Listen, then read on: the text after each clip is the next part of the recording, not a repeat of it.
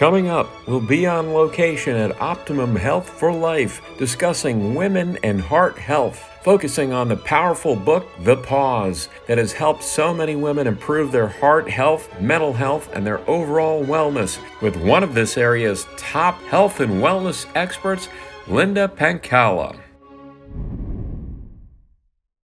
Welcome back, Linda. It's wonderful having you on again with us. It's great to be here. Thank you so much. We've got so much more to talk about today, and we're going to be talking a little bit more in detail about your book, The Pause, which is helping so many folks throughout the region and beyond, and in so many ways. And you know, you really, it's literally a guidebook, what you've written, right, as far as for smart heart choices for life. And I wanted to begin, if you can please tell us a little bit about your background and your life as a jockey or a horse jockey, which I was shocked to learn prior to today's interview filming, even though you have over 30 years as a top massage therapist and integrative healing expert in the region. But you were a horse jockey at one time, so you have a lot of experience and knowing the importance of utilizing your hands, whether it was to help horses in the past or it's to help people for all these many years. And I wanted to ask you if you can please tell us how these experiences of yours as a jockey with horses in the past and as a massage therapist now inspired you to write this book, The Pause. That's a great question. The metaphor of racing and the racetrack and being with horses allows you a really big moment to put it all together in terms of pace and how you can just control a racehorse when you are riding a racehorse, and really being aware of your pace and being aware of how fast you're going, and also making that transition into just trying to win a race, knowing how fast you're going. And so when I got to this junction, thinking about writing a book on heart health, I wanted to bring in my other career, that of being a jockey, and to show some metaphors and some analogies of how I could take my racetrack years with a racehorse and going really fast at 40 miles an hour to slowing my massage therapy client down on the massage table. Yes. That phrase you mentioned a few moments ago, the pace of the race, not only describes a horse race, but as you said, it really correlates to the race of our daily lives that we're all in as we go through life, right? And we're juggling so many roles. Being a great parent, we're striving for success professionally in our careers, we're striving to excel in our social lives in many cases as well. But this can be so overwhelming, Linda, to so many people and cause tremendous increases in our levels of stress and anxiety, which can result in heart disease and other health-related issues. And so many women in particular are dealing with these types of stress in their lives, with all the hats they're wearing and all that they're juggling, right? In their lives, that unfortunately can end up resulting in heart disease and worse, heart attacks that could follow. And it's, in fact, heart disease has become the leading cause of death here in America. So your book, The Pause, provides tremendous insight into how and why this is beginning to happen to so many women. And you're really, it's a guidebook, as we said a few moments ago. So I wanted to ask you if you could please share what some of these most common causes are that you have been seeing and noticing that you also outlined in your book. Well, a lot of it's that pace, the speed that we live our lives. And when I wrote this book, it took years to write it, and it was published a year ago, Rocco. But our pace was fast, and women weren't slowing down and taking care of themselves very much. And we were wearing lots of hats, just like you said. But what is playing out now is we're wearing even more hats, and we're trying to help kids navigate, virtual learning. That's right. And the emotional component of what we're all going through plays into heart health. And a high degree of emotional health plays into a high degree of cardiovascular illness, in that every 38 seconds, someone dies of heart disease in this country, and every 100 seconds, a woman has a heart attack. But when I heard and saw the statistic that we surpassed men in 1983 of dying of heart disease more than you guys, I said to myself, wow, I wonder if other women know this. And so it really got me on this track, and through divine intervention, really allowed me to see why I need to write this book is because a lot of women, when I started my Wise Heart Health for Life program, a lot of women in a room, I'd say, how many people know that heart disease is our #1 killer? Half the room did not know that. You see that? They didn't know that. Yes, indeed. So you're really educating women. Right. You're letting them know, hey, listen, this is where women rank when it comes to the leading cause of death, right? Which is heart disease. They're actually ahead of men that a lot of women did not know. It is so sad, and a lot of us want to believe that it's you guys that are, dying more, but no, it's us. And so, but here's the deal, is that we need to take the reins of our lives into our hands and make good, wise heart health choices. And wise is all about having wisdom and knowing really what do we have to do? How do we do that? That's right. Now, I wanted to follow up with that, Linda, and ask you, what are some of the key symptoms that women should watch for in particular when they feel they are headed down this path with all the hats they're wearing and all that they're juggling? Right. Well, they probably don't feel a lot of joy in their heart for doing what they used to like doing, like coming around the table, having a meal with family or going out with friends or whatever. They just don't have any oomph or any excitement about doing that. And also, people might drink too much or eat too much or really turn to really toxic behaviors and substances to really help quell that incredible stress instead of natural things, like going outside, going for a walk, or, just doing other things that are more healthy. Yes, that are more healthy for us. Exactly. And that's just the problem there is that so many women and people in general, men and women for that matter, we get so caught up into the daily grind of our lives with all the things we're doing, particularly women, obviously, who wear even more hats than us guys in many cases, that we don't even realize we're on that path to really ends up being harmful to us. Right, and that's what I talk about, is paying attention. And so throughout the entire book, I talk about how women need to pay attention to their day-to-day signs and also to focus on self-care. And we have to be told that because it's not an innate thing. And when I talk in my book about what animals do when they're stressed out, when an animal is being chased by a predator, guess what they do?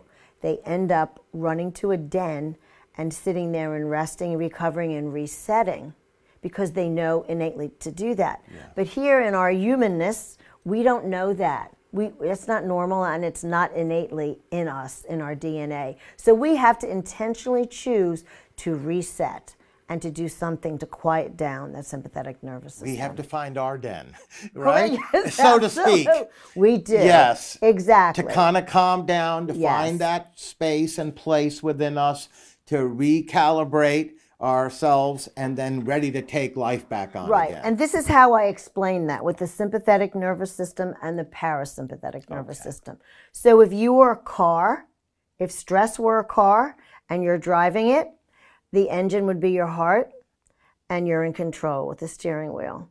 The accelerator is the sympathetic nervous system, the go, go, go, moving forward.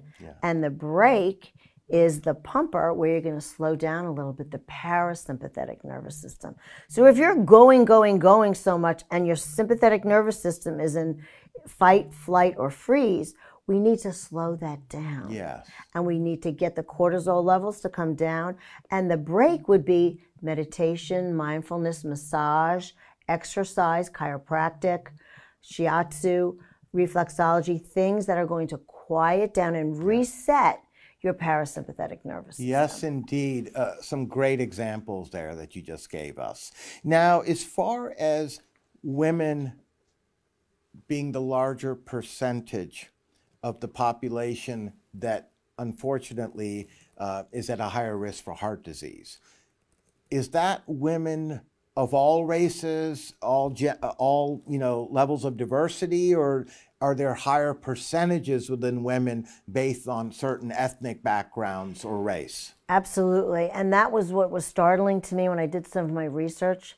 And I found that in the Hispanic community, 1 out of 3 Hispanic women don't know that heart disease is a great risk factor in their lives. And then for the African American community of women, 3 out of 5 don't know that cardiovascular illness is their #1 killer. So it really is imperative for all of us to really help everyone across all ethnicities to really become aware that we have to really begin paying attention and make wise choices. In your book, you talk about how you created the 9 pillars of heart disease prevention in women. I'd love for you to please touch on that a bit right now, if you could. Sure. So years ago when I was trying to educate women about it, the goal for this was to give them a blueprint or a path to understand what you really need to do. Okay. So these are the 9 pillars to prevent heart disease: is know your numbers, know your HDL, LDL, blood pressure, all that. But one of the most important ones is the C-reactive protein, which is an inflammatory marker. And another one is knowing your homocysteine levels, which is a marker of how much meat you eat. And it's about your liver and B6 and B12. So if your doctor doesn't ask for that, you should be the one to know that, well, maybe I should be sure he does that. And so the other ones are assess stress, movement as medicine, stop smoking, and also get outside, and get heart healthy by eating and drinking heart healthy things, like half your body weight in water we should be drinking every day. Dehydration plays a lot.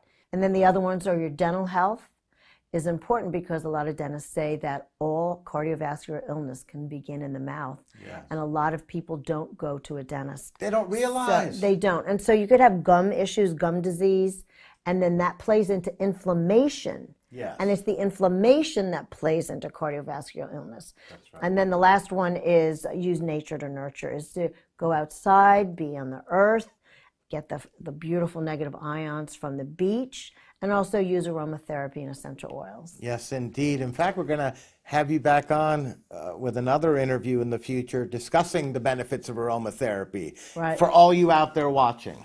All right. The one thing I did find out in my research was Dr. Paul Roche from the American Institute of Stress. He presented a really long PowerPoint titled something like this: stress, not cholesterol, plays into and is the leading contributor to cardiovascular illness. And so how that works is stress increases the cortisol in the body, which increases the inflammation in the body. And what happens when your adrenals kick out cortisol, adrenaline, and norepinephrine, it's the norepinephrine that gets your heart rate beating faster for when you need it to do something strong. And then it's supposed to reset and go back down. But here's the problem: it doesn't. And sometimes it's the chronic stress that you have, and you still have that spigot of cortisol still spewing out cortisol. So you didn't have that reset, so you have a lot of inflammation because of the excess cortisol. Very interesting. It's a different way to look at stress and to understand it, how it plays out in the body. Exactly, and that's where inflammation, as you just so rightly said a few moments ago, a lot of folks aren't aware that that ends up causing then heart-related issues and problems. Correct. So it can be very dangerous if unchecked over a period of time. Yep. We're now going to hear from Christine and Carol, a couple of clients of Linda's. Welcome, Christine. It's a pleasure having you on our program today. Thank you. I'm glad to be here. We always appreciate it when folks take time in their busy lives to come down and share some of their experiences with us. And on that note, I'd like to begin, if I may, Christine, by having you please tell us what you were experiencing that motivated you to read The Pause. First of all, I'm a very busy woman. I wear many, many hats, as many women do. And I just took on the role of caregiver. So that being said, with the busy life that I lead, I know that it could cause me some issues, and I need to really take time for myself as much as I can. We all need some of that time, Yes, right? yes, Especially we do. someone like yourself who's wearing so many hats in a very busy life, as you just said. Yes. And so hearing about Linda's experience with AFib caused me to want to learn more about heart health in women. Oh, interesting. Yes. So then, as far as the pause goes, the book, how did you hear about it? And what? So the pause, I heard about it from Linda, Okay. actually, and it's, I guess, beginning stages, as she was telling us, telling her clients about her AFib's experience. Sure. And then she said she was going to do some more research and maybe even write a book. And so I was excited to hear that she was going to write a book. Well, that's certainly great to hear. And what would you say are some of the most impactful lessons, Christine, that you learned from the pause? While reading the pause, I learned that there are more women dying of heart disease than men, which was really troubling to me. Yes, indeed. Because there's so many women who don't know about heart disease. And also the fact that because we are nurturers, we love caregiving for everyone else, and we forget about ourselves. And so in learning that also the emotions and the stress levels are one of the two things that causes, it affects our entire nervous system, as well as every cell in our bodies. And this is, if these things are not resolved, they can lead to a heart attack. Yes, indeed. You're absolutely right. A lot of these factors, unfortunately, accumulate within us, right? Yes, that we deal they with do. and they build up. And like you said, unfortunately, far too often over a period of time, they do and can result in something as serious as a heart attack. Yes, and then I also read that there's like 50,000 women who die each year of heart disease, and there's only 1 in 5 who seem to realize that heart disease is one of our biggest health challenges. And so also in reading a book, I found that in the Black community, there's only 52% of women who know the signs and symptoms of heart attacks. And then at the same time, there's only 36% who realizes that this is a big health issue for us. I mean, we realize that there's high blood pressure or high cholesterol and diabetes, but we don't know about heart disease.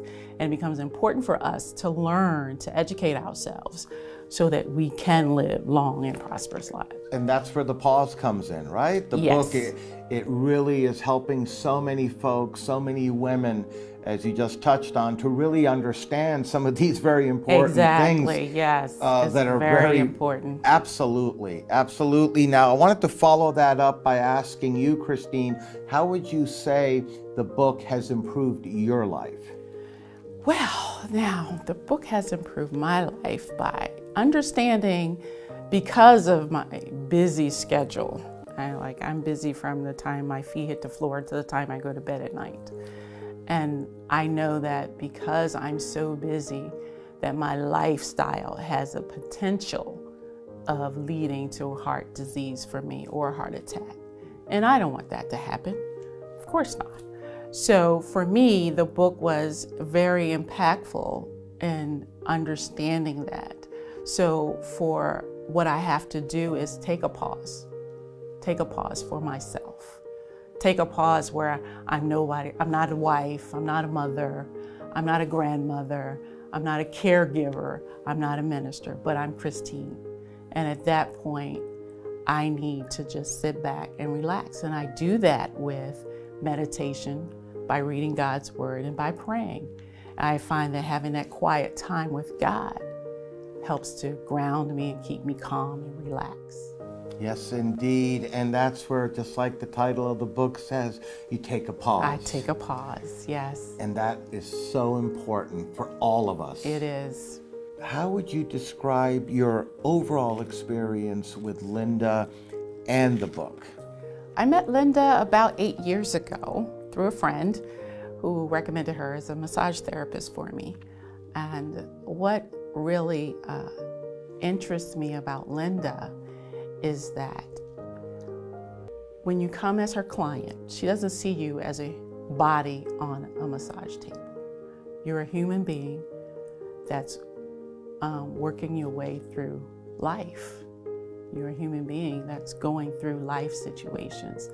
And so her first question to you is always, what is your stress level? Now, when I first heard that, I didn't know how to answer, like, I don't think I have any stress. Nobody thinks they have stress. That's right.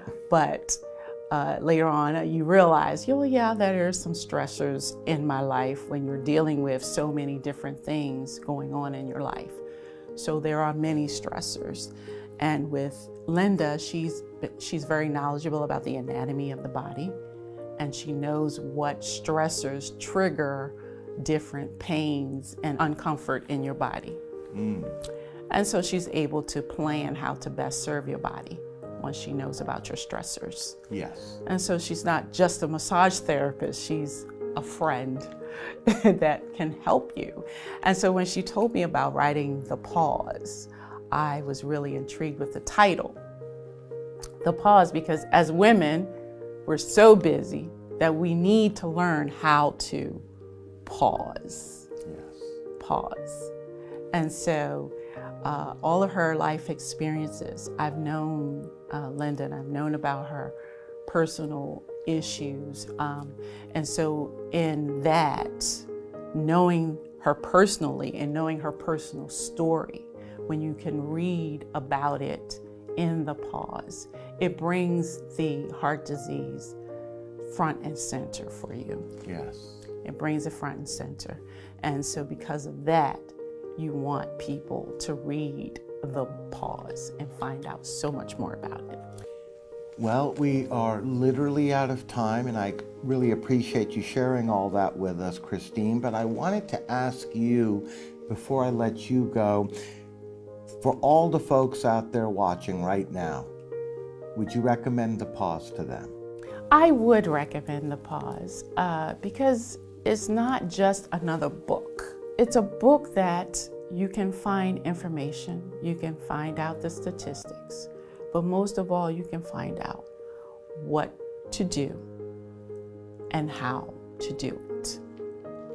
It really helps you. It's a guide in many ways, right? Yes, it is. On top of all of Linda's wonderful services and her customized plans for each of her clients, really getting to know you like she does with everyone, yes, as a person, and then really figures out and helps you in sort of like a partnership, right? Right. Through correct. life and all areas to not only help you feel better with internal pain and issues you may be dealing with, but also as a whole person, mind, yes, body, and spirit, I would think. Yes, exactly.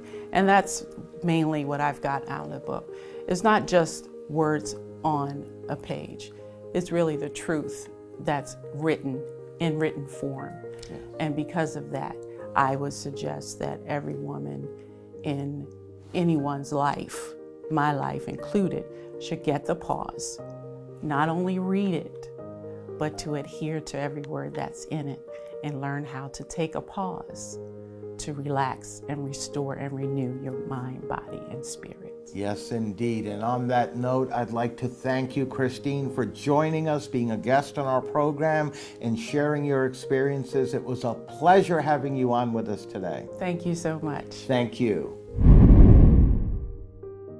Welcome, Carol. It's nice having you on with us today as well.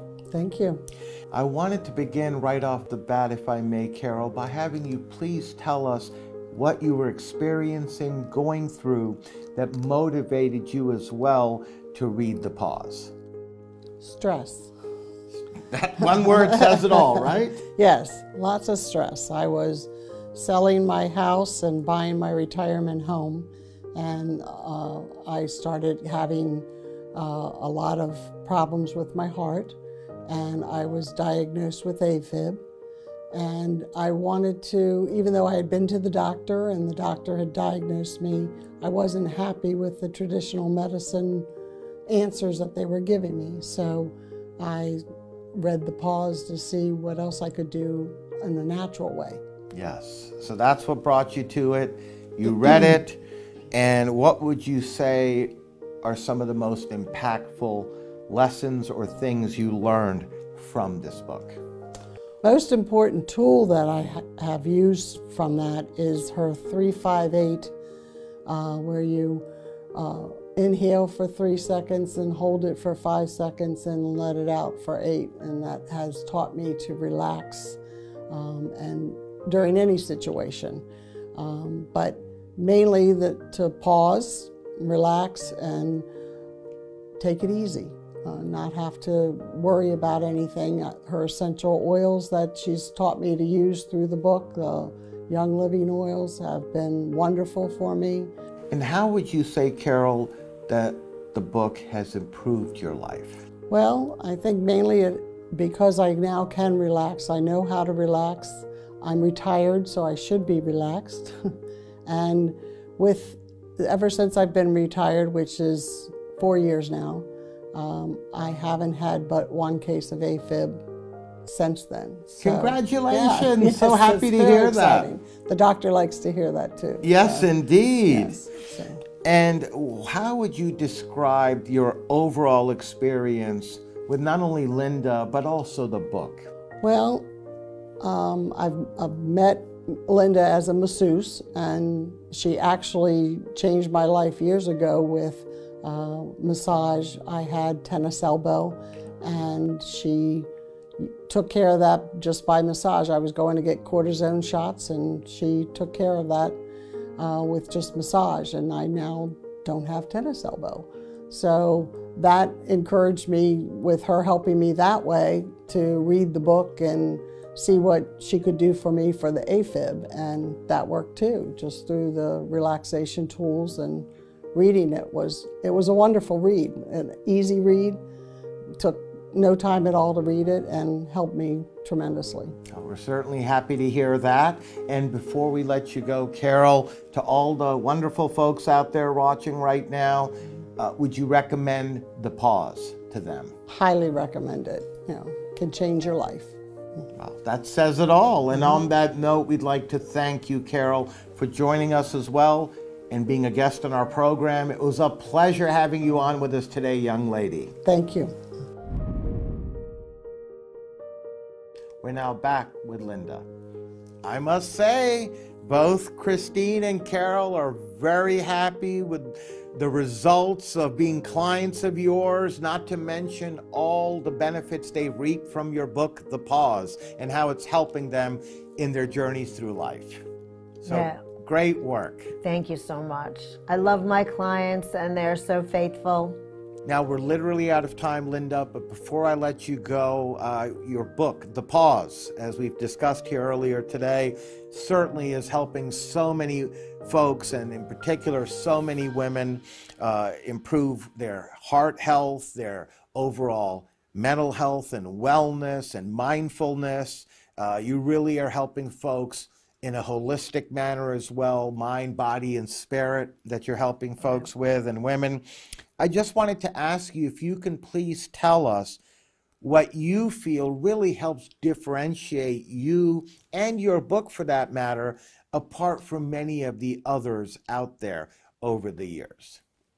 Well, I think it's my approach, my natural holistic approach of how I take in all this research, and I love doing research, but I want to put a spin on it to where it's digestible and it's easy to understand, and I really help people figure it out, like connect the dots, and so that it's not an overwhelming thing, which is why I only had 7 chapters in my book, and I ended up making it a little guidebook to where it's very thin. Yeah. And I didn't want to overwhelm women, and I also wanted to make it small to put in a pocketbook. Oh, I see. So that's what makes me different, is that I wanted to simplify. I didn't want to make it stressful to read my book. And yes, absolutely. We don't need additional stress, right? Women certainly don't need that with all that they're already dealing with. No, I love it. It's really a guidebook. It's very easy to read, and yet it's so educational, so informative, so helpful. It's been so successful for so many women who've already read your book and have come to you as clients as well. You're helping so many folks everywhere, Linda, and really it was a great pleasure having you back on with us today. Thank you so much. It was great being here.